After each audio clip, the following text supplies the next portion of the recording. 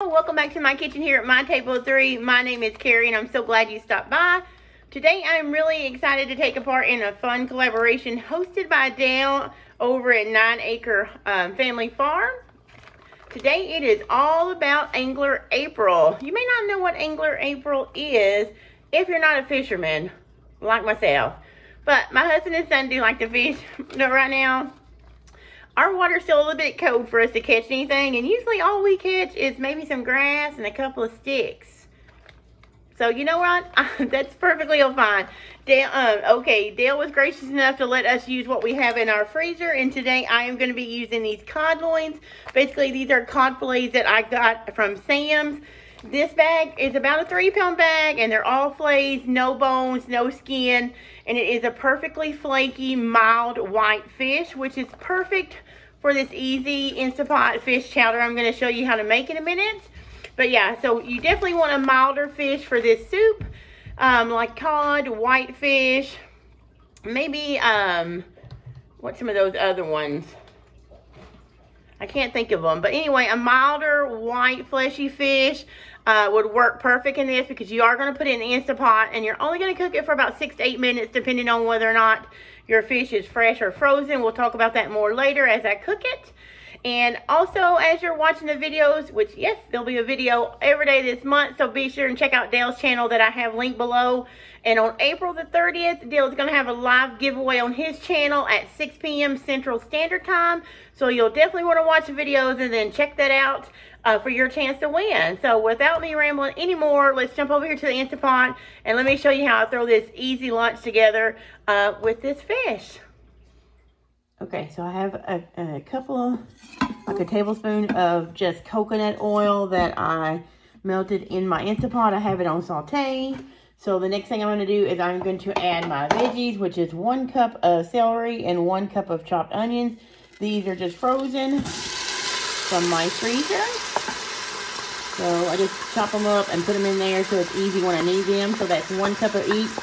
Now remember, I'm going to have the original recipe linked below. It is a recipe on my blog. It is low fat. It's from Healthy Mama E if you follow that. So it'll have, if you're keto, then you'll want to do it this way. Because the one on my website will be low fat and have higher carbs because it has corn and carrots.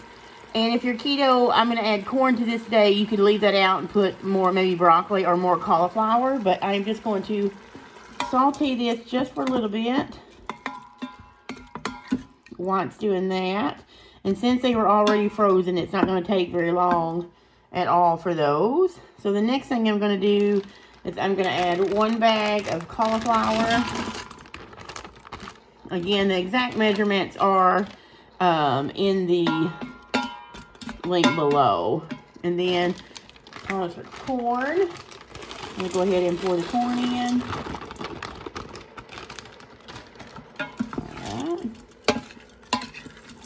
Stir it around a little bit, and then we're going to season it to taste. Again, in the recipe, I'll give you some measurements, and then you could use that as a guide. If you don't like to just season as you go, use those measurements as a guide to get this started, and then you can taste as you go before you put the fish in to make sure it's got enough salt. And then once you pressure cook it for a few minutes, you can taste again after the fish is done. So I'm just going to add some black pepper. I'm going to add some, this is garlic seasoning. And I'm going to do a little bit more onion powder, even though I got onions in there, but you don't have to. And then some thyme. You could spice this up by putting some jalapenos in it, some chilies, red pepper flakes, anything like that. It's really easy to modify this to something your family would like. And also, if you don't like fish, it is Angler April, but if you don't like fish, you can make this same chowder with chicken or turkey, anything like that. So you can see I just have this in there, just seasoned it up. And I'm going to grab the salt. 1 second.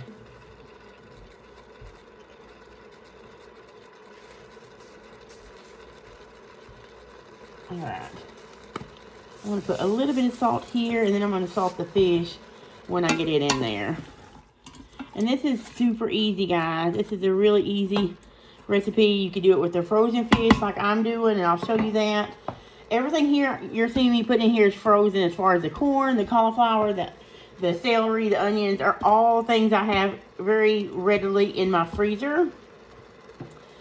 So we got that going. The next thing I have are my, let me move this so you can see, is my fish fillets. And this is, the recipe calls for 2 pounds. This is about 1.5 pounds of cod fillets. I get these from Sam's. The 3 pounds for about $17.98 where we are. And we can eat 2 or 3 times off this bag. But I'm going to go ahead and drop those in. Let me show you how I do that.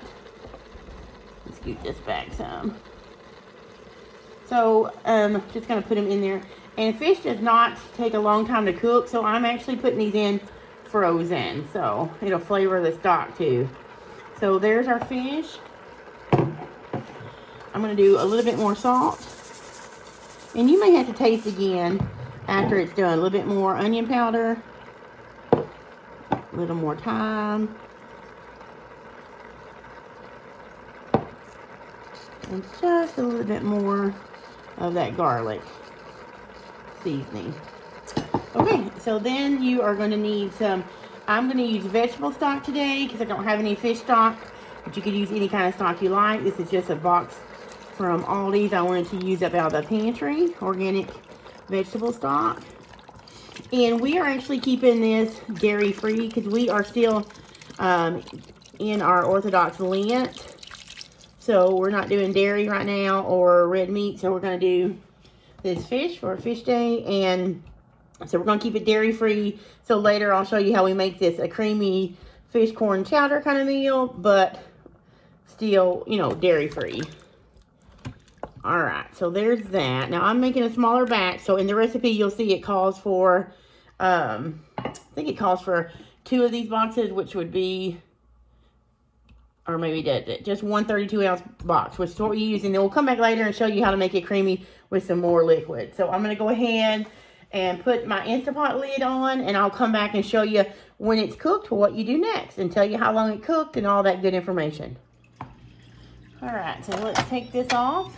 I did this on high pressure for, oh, sorry, let me stir this a little bit. You can see I did this on high pressure for 8 minutes. Now remember, my fish was frozen.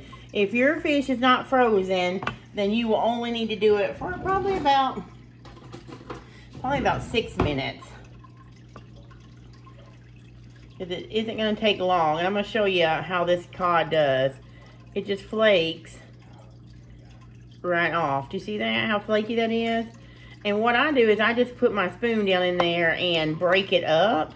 But what I am going to do is I am going to add a few more things. This is nutritional yeast. It's in the recipe. It's just for flavor. You don't have to use it if you don't want to, if you don't have it. Okay, so I'm just breaking the fish up so it's going to be in bite-sized chunks like that. So everybody gets nice chunks of fish in their Instapot fish chowder. Like, look at that. It's so good. And if you use a mild fish, like a whitefish or a cod, this is going to have excellent flavor, and it's not going to be super fishy. If you use something like salmon or maybe catfish, you're definitely going to have a stronger fish taste. Okay, so you guys can try and see that. Now, what I am going to do, I am going to add, this is a little bit of thickener. You can use any kind of thickener you want. Like, I would say for this amount of liquid, probably about 3 tablespoons of cornstarch and some cold water. Mix your slurry, then add it in. For like a low-carb version, you could use this like xanthan gum or Glucci if you're Trim Healthy Mama. Any kind of low-carb thickener you wanted to if you were going to make this low-carb, or if you didn't want to add any more carbs to it. But cornstarch or flour thickener, whatever you prefer to thicken your soups and stuff with, work as well. And that's going to instantly start thickening this up to more like a chowder consistency. Look at that. It smells amazing. Now remember, I am keeping mine dairy free, so I am going to put a can of full-fat coconut milk in it. If you're doing Trim Healthy Mama, you want to do light. So that will keep this in an E or higher, you know, it's higher carbs, less fat. But this is going to be just a dairy-free fish chowder for our family today. If you don't want to use coconut milk, and if you're wondering, this does not put a huge coconut taste in it. But if you want to use a dairy-free milk that's not coconut milk, you can totally do that. And if you want to use heavy cream, you can just add 2 cups of heavy cream as well. 1.5 cups, 2 cups, depending on how creamy you want it. But that's it. So let me come back and I'll show you how I serve up a bowl of this. Oh, it smells. All right, so there it is, a steaming hot bowl of my fish Instapot Easy fish chowder. So you can definitely see the hunks of fish and the corn. The cauliflower is in there too. Let's see if I can find it. But yeah, this is pretty much adaptable, whatever you want to. If you don't want to use cauliflower, you could sub this for, I don't know, a quart jar of potatoes, or you could even chop up some fresh potatoes, wash them, peel them, keep them up pretty small, and throw them in. But they have to be pretty small. But you could use frozen potatoes. That would give you time to cook them with everything else instead of the cauliflower. Like I said, you could also use heavy cream. You could add some jalapenos in here. You could even add a can of these diced chilies if you want to spice it up. But you could eat this with crusty bread, some crackers, and that would be just a filling meal. And it's really good, dairy-free, and you can make it gluten-free by picking your own thickener. But yeah, that is it. So we are going to chow down after this cools off a little bit, and I will be back to end the video. All right, guys, and that is it. That is how I make my Instapot Easy Fish Chowder. So I hope you enjoyed that recipe. Don't forget to go back and check out Dale's channels over at 9 Acre Family Farm.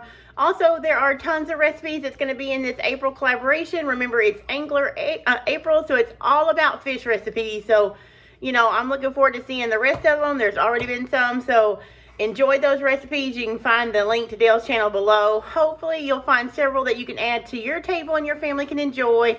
And Dale, thanks so much for having me be a part of your collaboration. And until the next time, guys, I'll see you later.